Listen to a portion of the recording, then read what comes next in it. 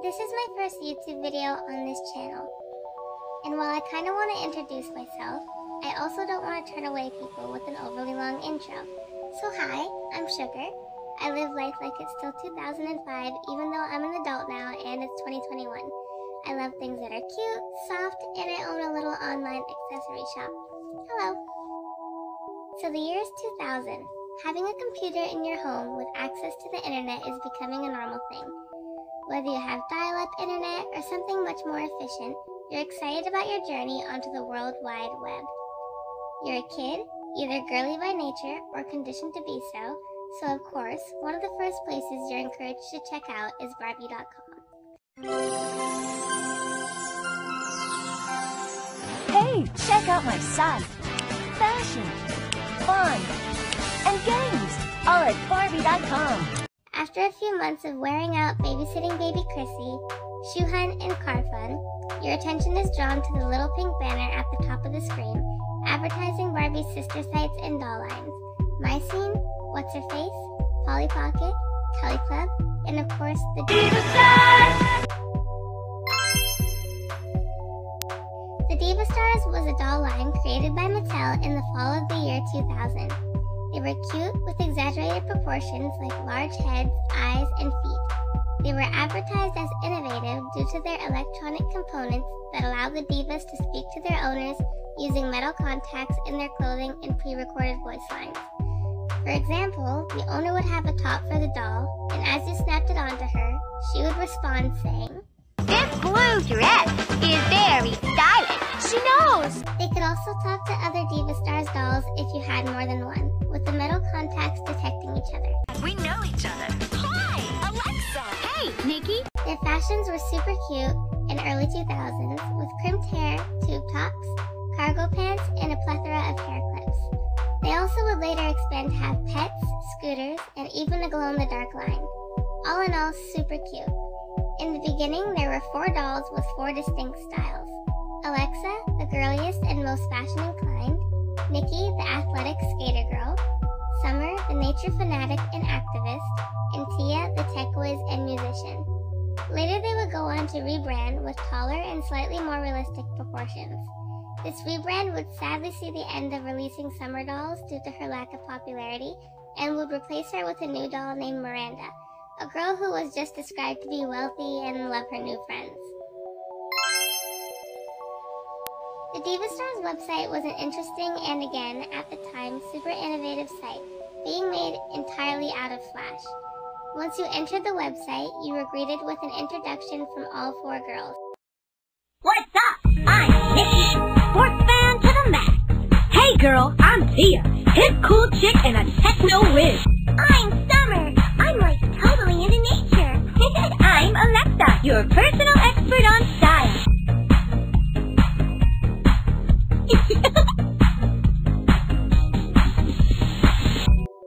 Different sections of the girls' rooms were clickable, and through them you could learn more about the diva stories and personalities from webisodes and minigames. The webisodes were flash animated shorts with simple games included, where players could assist the divas with whatever task at hand and complete their stories, like redecorating an apartment, styling the girls' clothes, and matching items to each character.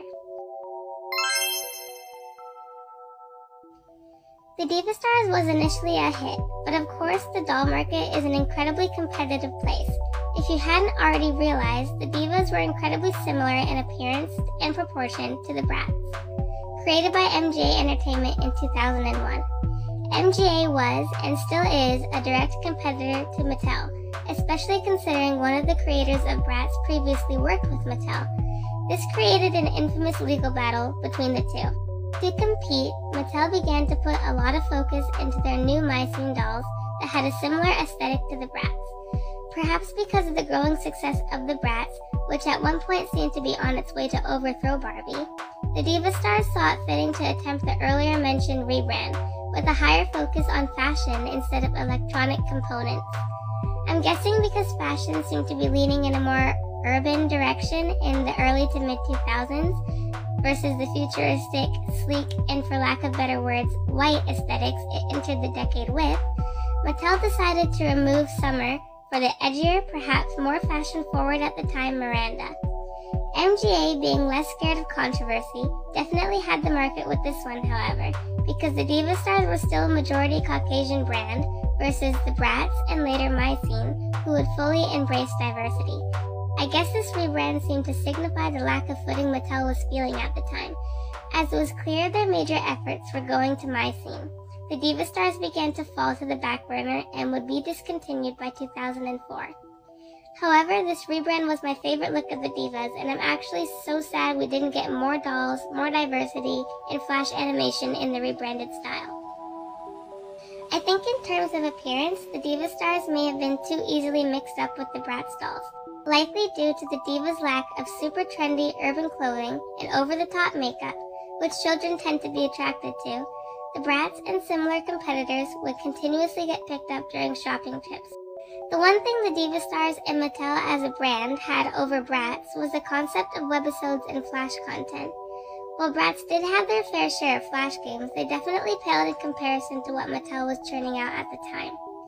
They also hadn't really tackled a webisode at all, which, if it hadn't become such a staple to Mattel by that point, who had begun producing them for My Scene as well, I'm sure MGA would have done so for the Bratz.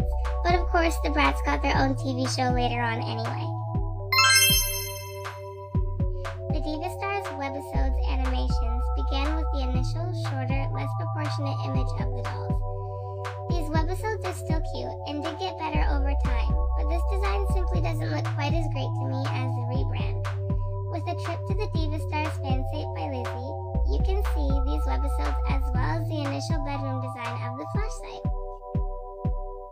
This original concept was created by Joe Burial and DeChester Studios, and I'm so sorry if I'm butchering their names. A lot of Burial and DeChester Studios content can still be found online. Flash is unfortunately dead now in 2010, and along with it, so much of internet history, and I'm literally so upset. Can we sign a petition or something to bring Flash back? So in order to play the games, you need an SWF player or Shockwave file player, and perhaps some other downloads as well. But because of the Diva Stars fan site, we can still see the number of webisodes, old lost episode descriptions, and even some screen captures. Some of the webisodes are even available here on YouTube in full detail. Once we reach into the rebrand, which would only see 3 webisodes, Popstar Dreams, Fashion Funland, and Fashion Emergency, only one webisode is available, Fashion Emergency. This absolutely broke my heart when I first discovered the fan site, because I was so excited to play them, as I remembered adoring and finding hilarious the Fashion Funland webisode. My sister and I had so many laughs playing the Diva Stars, and while I did love some of the missing earlier webisodes too, I absolutely adored the rebrand, as I've said at least 3 times now, so I had to do some more digging. We could credit the great art, fluidity, and more stylized approach of the rebranded Flash games to the fabulous software engineer Nilo Tipler.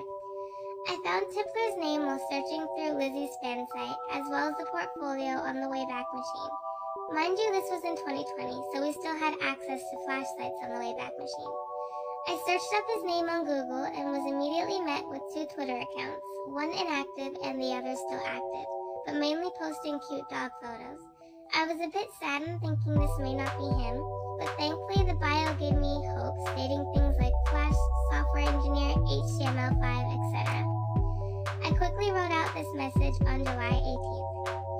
Hi Nilo, sorry to take up any of your time if you ever see this, but I'm a longtime fan of your work with the Diva Stars back from when I was a little kid. I know people have probably reached out to you a lot, but I was wondering if you by any chance still had access to some of your work you did for Diva Stars, such as the Fashion Funland webisode 13 and Popstar Dreams webisode 12. There is a whole website dedicated to Diva Stars and us fans from years ago who still love your work. They have reached out to Mattel with no avail. I was hoping maybe you know about a way we could get access to it, or if you even had some of them on file. And I proceeded to not get a response for 3 months. It turned out that Nilo had initially believed my message to be spam, but was then surprised upon opening it to see it was a fan of his older works. He then let me know he still had all of his early files on his computer and would send them over to me soon. On the 3rd of January 2021, I received a zip file in my Twitter DMs, including the Diva Stars bedrooms, the loading an Emergency, and other Flash games Nilo had worked on alongside Mattel. And these are their contents.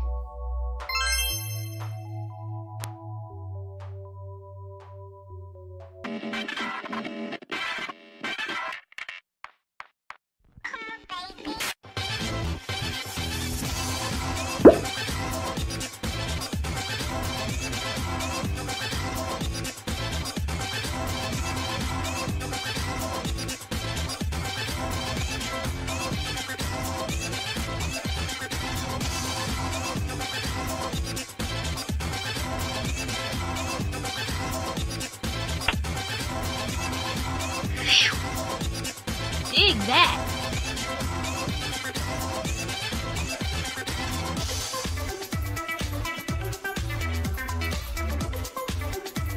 Crimping makes you pretty!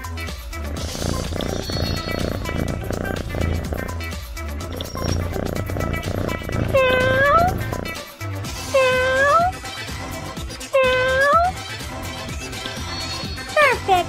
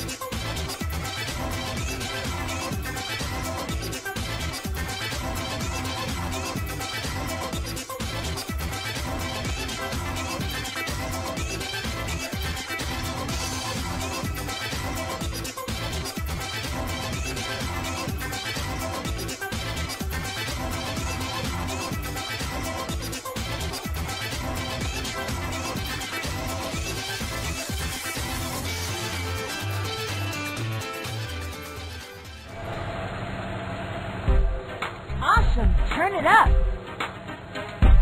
Samantha is so diva-licious! This concert's gonna be off the charts! Too bad Summer isn't here with us! Yeah, but you know Summer.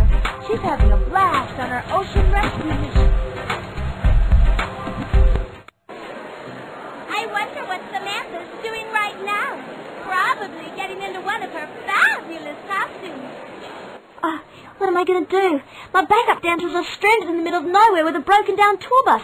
How can I put on a show without them? Samantha, everyone's ready. You're on in 5 minutes. No worries. I've got an idea. You, come with me. Who? Us? Are we in trouble? What'd we do? I need one more, and you, follow me.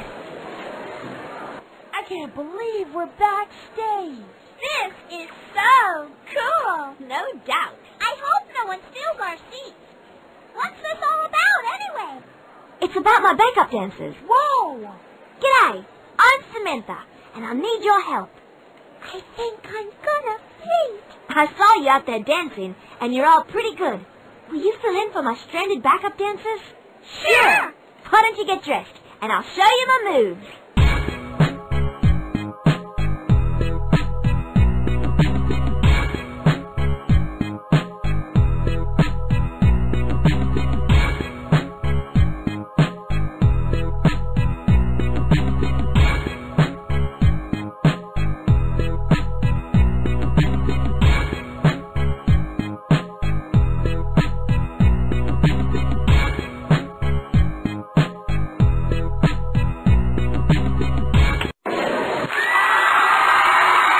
How's everybody doing tonight? I'd like to introduce my backup singers, the Diva Stars. Hit it, girls! I'm Ford and Rolling Stones, and I'm Big Hip Hop. Everyone knows fashion and shopping with friends is so cool. I love my new friends 'cause Diva Stars rule.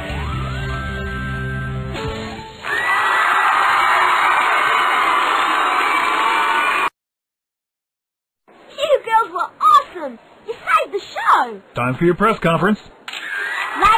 face again. Wow, that was amazing. I felt like a sweet, delicious star. Me too. I'm Miranda, by the way. Hi, Miranda. You guys want to go out for a bite? I'm starving. Me too. Yeah. Who knew being a pop star could make you so hungry?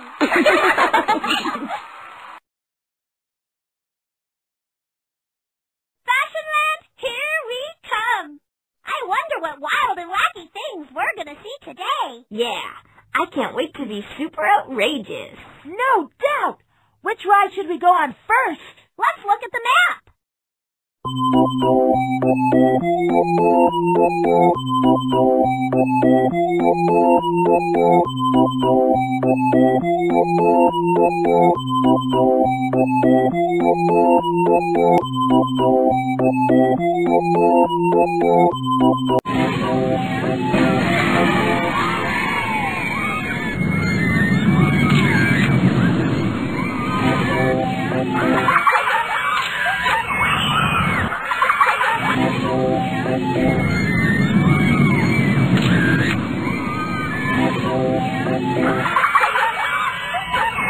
I earned my wings.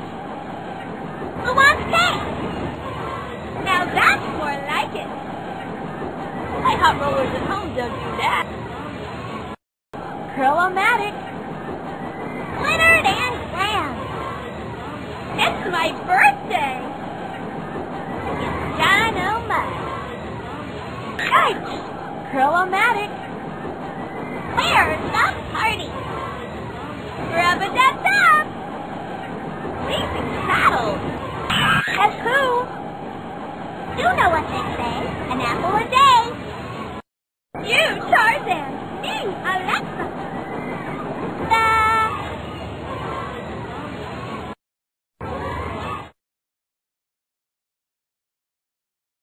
This is so fun. I feel silly. At least we can be silly and no one knows us. Uh-oh.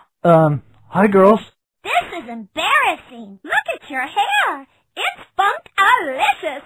Check out your makeup. Walk like an Egyptian. It is pretty silly, huh? Yeah. So you want to, go on a ride together? Okay. Maybe they should call this place Fashion Fiasco Land. Or Fashion Faux Pas Land. Huh? Oh, never mind.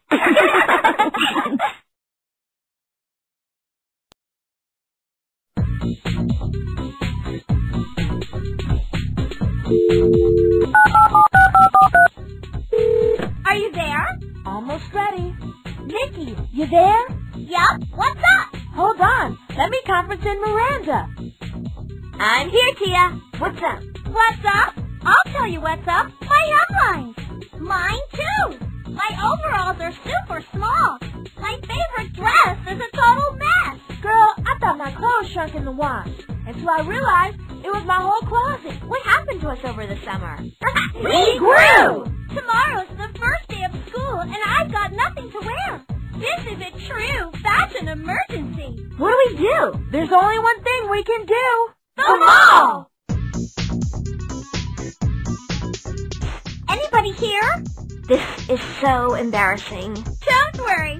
I called ahead and had Pierre set aside some super chic stuff. Now all we have to do is choose. Let's do this.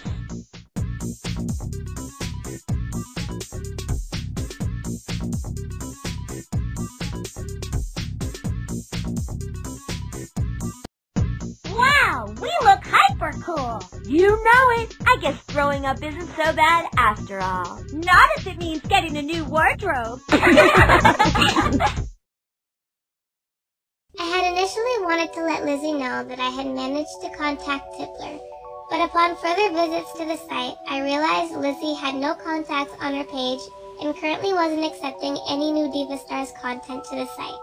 This was upsetting because I was sure she and I couldn't be the only ones who still love the old girly lighthearted content, and so that's actually why I started this channel.